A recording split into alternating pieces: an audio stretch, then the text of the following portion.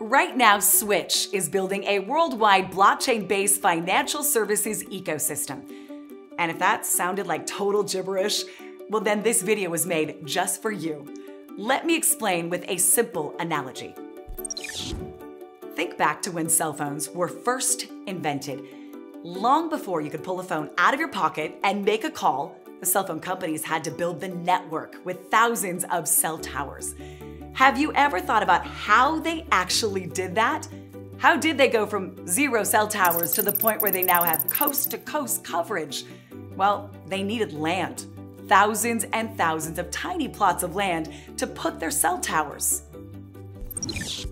A massive percentage of land here in the US is owned by farmers, people who rely on this land for their livelihood.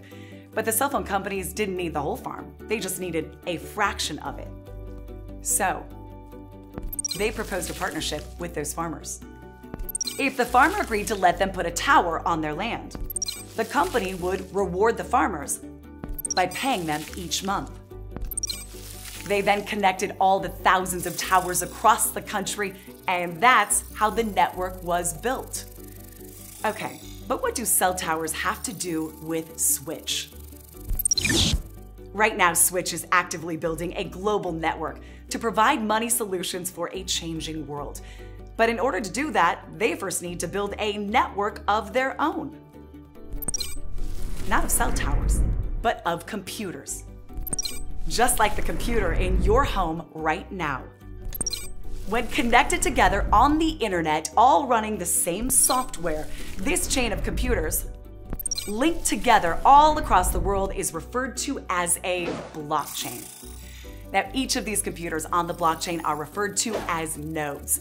The node software that runs the blockchain takes up just a fraction of a computer's power. Anyone who owns a computer can turn it into a blockchain node simply by downloading and running this node software. Just like the farmers are incentivized for allowing cell companies to host a tower on their property, people who help grow the Switch network by running the node software license on their computers will also get rewarded in the form of Switch Digital Rewards. To learn more about hosting a Switch node and participating in the Switch blockchain, talk to the person who sent you this video or go to switchrewardcard.com.